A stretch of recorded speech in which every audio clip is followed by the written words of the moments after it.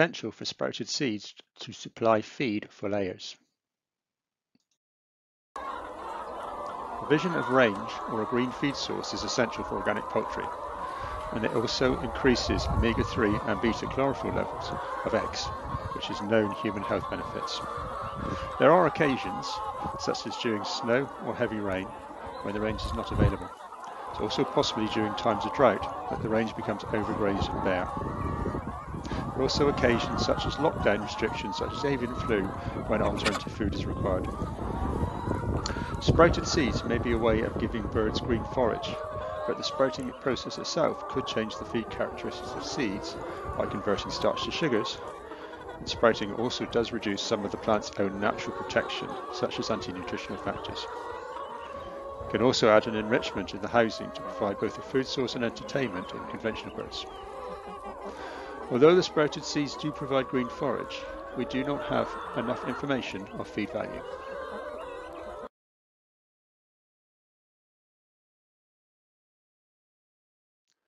This trial developed a sprouter system to investigate the efficient sprouting of wheat and vetch sprouts on farm and looked at their feed value after 5 days of sprouting.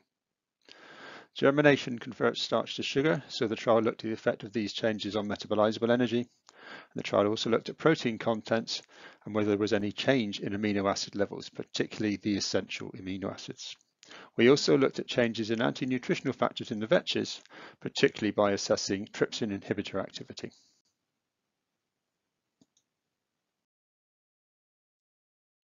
The first version of the sprouter was very simplistic, with just a water sprouter spraying water, but we added problems with molds and uneven germination. We then added a fan, which was used to control the humidity, and a final version with UV light, which produced a much more consistent and usable product. We also looked at vetches, VICIA sativa, which is an annual climbing legume common as a companion plant and used in green manures. However, on the farm we're working at, it is very easy to grow, and so we wanted to look at its possibilities. It can often be grown as an intercrop with cereals, and when combined together could possibly produce a much more complete food. As a protein food, the amino acid profile is very similar between vetches, beans and soya, as you can see from this graph. However, all pulses contain anti-nutritional factors which affect feed digestion in pigs and poultry.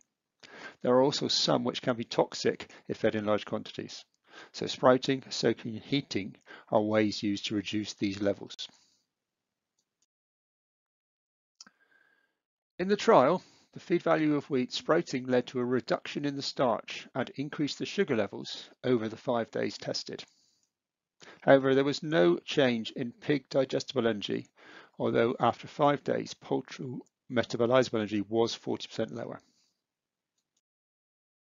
With the protein, there was no change in amino acid profile or crude protein level of the wheat sprouts until day 5. With the vetches, the sprouting reduced the starch and fiber levels measured as NDF and increased sugar levels, but had no effect on protein. It had little effect on the available energy levels for pigs or poultry. For the vetches, sprouting had little effect on amino acid levels, and the trypsin inhibitor activity showed a small reduction on day 5. But we do need to assess further the effect of sprouting on Y-glutamine B cyanidin, a toxin which can affect birds. In conclusion, the trial has shown that a sprouter can be easily developed on farm and will produce green food for poultry and pigs. It would seem that 3 days sprouting is best for wheat, but vetch requires 5 days.